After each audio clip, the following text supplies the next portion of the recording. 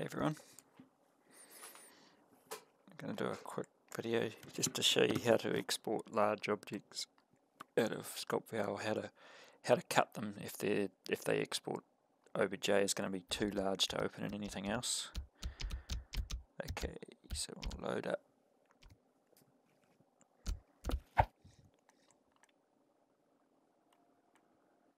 Okay, so this is one I've been working on, this Raptor for a 3D print, and as a Raptor, the whole body by itself, when I exported the OBJ, it was just too big to open anything. It was nearly 2 gigabytes, the OBJ, so it's just too big. So what I'll do here is we'll just turn off all the layers we don't need.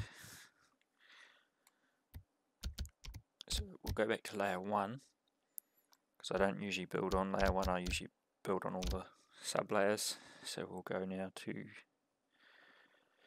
the settings, and we'll make sure we're fixed up. Snap grid on small, snapping voxel box. So now we'll just create, these are just basically I'll just do some of this. It doesn't matter what size you do it really, as long as you try not to scale up and down when you do it, because it you can just use this as your guide then, and it makes it easier for. I'll just scale a little bit smaller, I'm a little bit big there. So about there should be another one. And we'll do one through there, and one through there. Actually, for the sake of this thing, we'll just do one. It's probably easier. So that's our guide. So I just want to cut this in half to export. I mean, this is only just for the demonstration purposes. So we want to get, we'll export the front half first and then the rear half. So now we'll swap to our layer which the dinosaur's on, which is layer 1.1. And if you're doing multiple cuts, you just want to make sure you remember which side, which piece you want to have one that'll include the piece the guide's in as well, because see, I've got it so it's snapping to the guide. So I'll get rid of the back half from including the guide and back initially.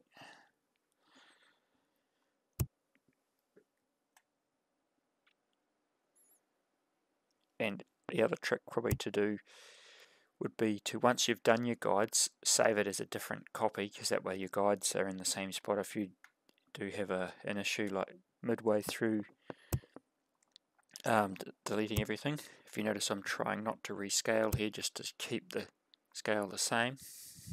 Just getting rid of all this other stuff here.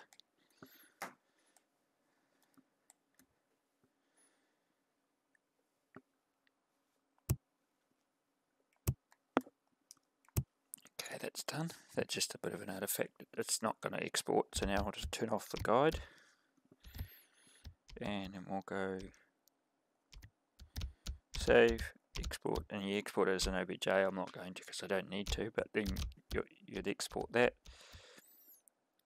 And then what I then would do is just click undo, and just keep clicking undo until it undoes everything back to where it was.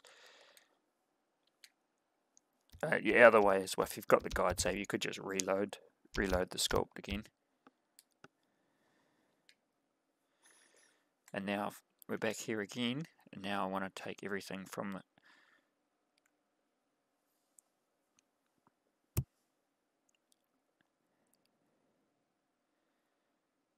I'm just having a bit of a trouble here. We only want to, so that's why you have the guide, because see, now I can just position this so I can take everything up to the guide.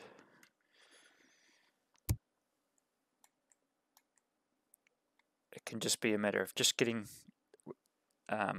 choosing the right scale, and then making sure that it lines up with your guide, and that's pretty much the reason you have them there, so that you can know that you're not overlapping, or you're not taking away too much or missing pieces, because that was what I struggled with at the start, was just trying to figure out the best way that I could get it cleanly in half, because if I just deleted half of it, I had to make sure if I did it again it'd keep the same in the other half. But anyway, you probably get the picture now anyway, so and that's kind of the idea. And then I'd delete that.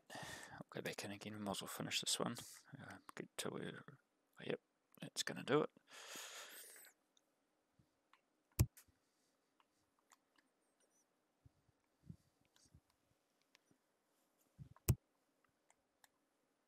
Not quite. That's better.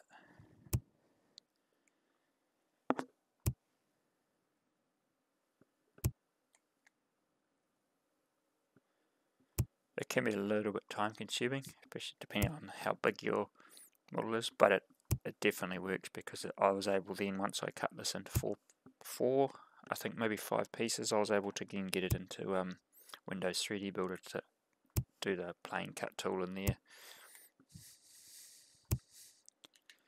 Too much.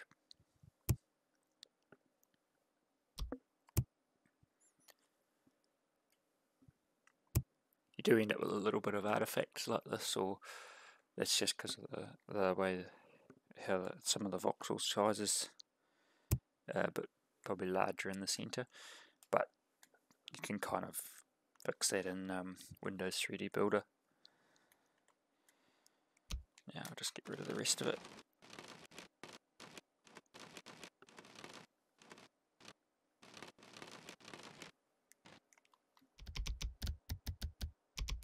Turn off the eyes, and then turn off the guide, and then obviously export that, and then they should perfectly line up again in an external 3D app.